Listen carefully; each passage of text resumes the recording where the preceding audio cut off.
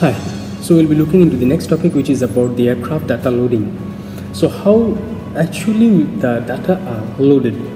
So to install or to update the data in the flight management system, we use PDL, okay, portable data loader.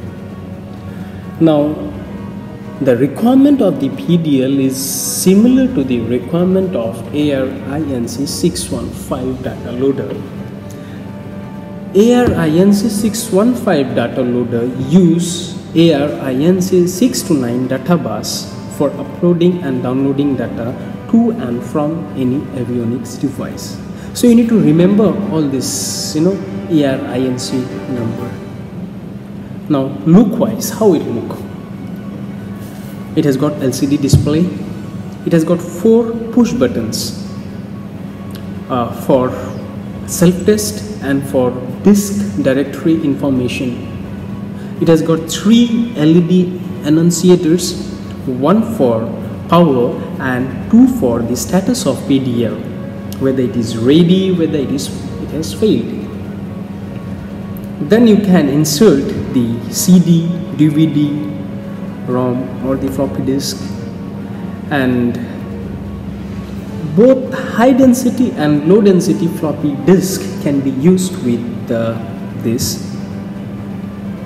We also use MSD. MSD stands for mass storage device, and if we use MSD, the advantage is we don't need to change the disk, and we don't need to unnecessarily monitor the disk. So that is the advantage of using MSD, mass storage device. And we use 2 cables, one for high speed and another for low speed transfer. For high speed transfer we use ARINC 615 cable, and for low speed transfer we use ARINC 603 cable.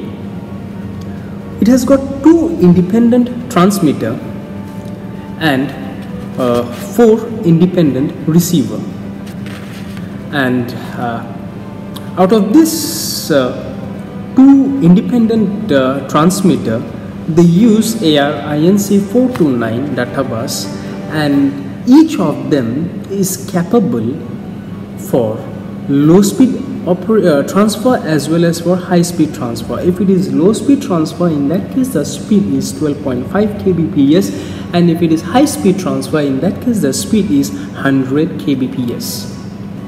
Okay, and that's all you need to know about the data loading, aircraft data loading. Okay, bye bye.